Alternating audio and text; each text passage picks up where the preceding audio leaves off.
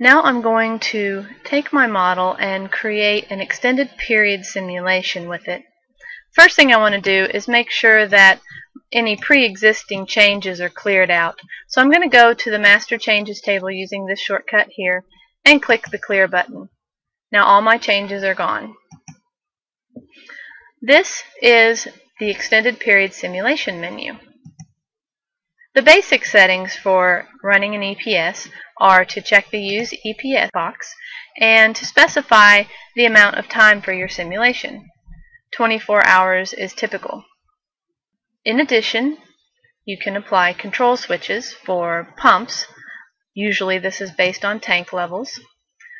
In my system, my controlled element is the pump, and I'm going to turn it on and off when the tank is filled and back on when the tank begins to empty. I need to reference what my switch grades are, so I'm going to go back to my tank. My high level is 1100 and my minimum level is 995. So I open this back up and I say I'm going to use a value not equal to my minimum. It's best modeling practices to use a switching value that's just a little bit above your minimum level and a little bit below your maximum level. So my low level being 995, I'll use 998 for my low switching grade, and we'll use 1097 for my high switching grade. So 3 feet below the high grade and 3 feet above the low grade. Now it's going to turn on, so you can toggle between on and off here. So the pump is going to turn on when the tank is low and turn off when the tank is filled. So now I've created my control switch and I have specified my EPS time. I'm going to save my model. The next step is to add a demand pattern. I go to the demand pattern table using this icon here, and I am going to load a set of pre-existing demand factors, the AWWA diurnal curve, which comes with the software. The factors are loaded, the multiplication factors, and they will vary the demands over a typical 24-hour residential type relationship. Now I'm ready to run the analysis.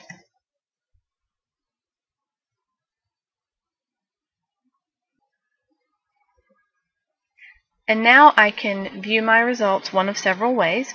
One very nice way to look at results, particularly when they occur over a time period, is to use the graph. I can view the results for an individual node. In this case, I'm showing two sets of results. This is a new KYnetic feature. The left axis has pressure results and is represented with the red line, and the right axis is flow results represented with the green line. To turn the double parameters on and off, you use this button here. Now I'm displaying a single parameter. If I wanted to change the parameter that's being displayed, I can do that down here.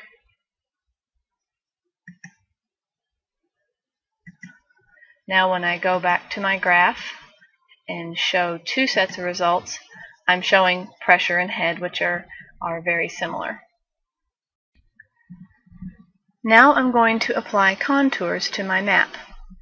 I do this by going to this contour menu. Remember that if you right-click, you can see the classic version of the menu.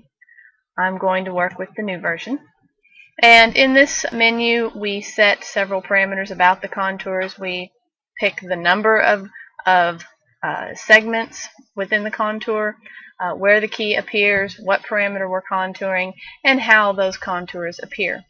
So we are going to contour pressures, and a default series of pressures pops up. It looks like we have the maximum number of lines, which is 12, and we can change the appearance of that. I'm going to show you a gradiated contour. If I click this button here, some additional menu options pop down, and I can change the values for each contour level. I can change the colors. I'll show you what another color scheme might look like. This is called Weather Map. And now, my contours have automatically updated. Now that I've got my contours, I can use this set of control buttons down here. I can play the map animation, and it will step through the different time cases, and the contours will change along with it. So I can play and pause and reset the case that is displayed on the map. I can also select the case using this slider bar. And since I can go ahead to a point where the pressures are low and the pump is likely off and pressures are being maintained by the tank, reset it to the beginning. And lastly, I am able to use this record button to create an AVI of the contours as they step through these cases. And I'll show you now what that looks like. At the beginning of the simulation, the pump is running and the pressures are high. There's some variation as the tank starts to drain and the demands go down, but then at some point the pump turns off and the cool colors indicate lower pressures as the tank is supplying the pressure. Then, as seen here, the pump turns back on and the pressures go back up again. When this is finished, an AVI will be created. I have this menu here, and the video is being produced as the bar indicates. Now I'm going to turn my contours off, and the next thing I'd like to show you is creating a profile. There is in the KYnetic interface this new Quick Profile option, and if I use that, it will create a default path through the system, a reasonable one, and bring up this profile. Let me size it to our viewing screen. This is an animated profile. There's some variations on this that you can select. This is our normal option. There is a simple option, which is more like a graph and nice for putting in reports. Shows the pipe as a single line and the envelope a little more simply. And there is also the ability to return to the original profile that was from the early versions of Pipe 2000. And that's what this is. When you select the Preferences menu, under the Map Layout area, there is this checkbox which says Non-Animated Profiles. When you select to View Static Profiles Permanently, this option gets checked. To go back to animated and simple profiles, simply uncheck this box, and now the profile will go back to being the animated version. Within the animated version, there are several settings that you should be aware of. There is the ability to change the appearance of the piping, the nodes within the piping. This pipe, for instance, is shown as actual pipe length. Because the pump and the reservoir are overlapping, if you were to select equal pipe lengths, it would spread these out so that you could view all the different components. You can add information to your profile, such as pressure values and flow values. And when you play the animation, you have the ability to capture that as an AVI here, and there are some settings for the AVI. And there are also some settings for the animation itself. For instance, how long it takes to get through the animation. If you find that it passes by too quickly, you can increase the total cycle time. And here is the animation played from beginning to end. And you'll see the pressure line slowly going down as the tank drains. and then raising back up as the pump fills it and begins to drain again. You'll notice that the time bar went to the end and came back. That's the default setting. It's known as a cycle rock. If you did a loop, that would go through the entire time simulation and come back to the beginning and start over again. And so these are the various settings, and all of these for the most part apply to the simple view as well.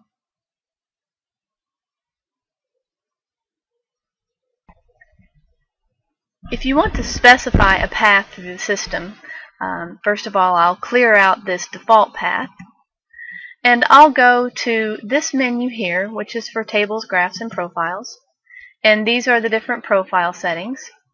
I'll want to be in group mode, and let me close this for a second. I'm going to go into group mode and select my starting point. Let's say I want to include my tank in this particular profile, and my ending point. So now I have starting and ending. Then in the menu I can say I want to create my profile from the leftmost node or the last selected node. I'll choose left node. Now I'm in the simple view. I'm going to go to normal so you can see what the tank looks like. And I'm going to, I've got loop, and I want to play this, and you'll be able to see the tank as it fills and drains, which is an interesting aspect of the animated profile.